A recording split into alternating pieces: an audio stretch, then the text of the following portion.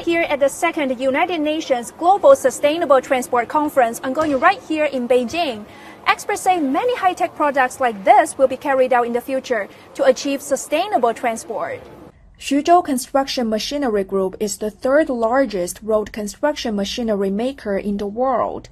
It has designed several products using 5G and artificial intelligence technologies for use in areas where it is difficult for humans to operate, such as dangerous construction work in extreme conditions like too low or too high temperature and deep tunnels.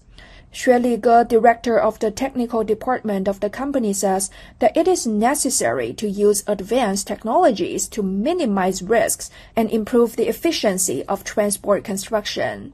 现在目前来说，常态化的、常规的这种人工的操作， Manual operations for construction processes have failed to meet the current needs of China's transport construction and the development of global transport infrastructure.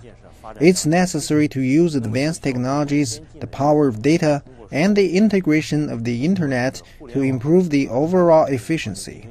In the future, we will deploy technologies like 6G and make full use of big data to facilitate the full integration of advanced technology and traditional engineering.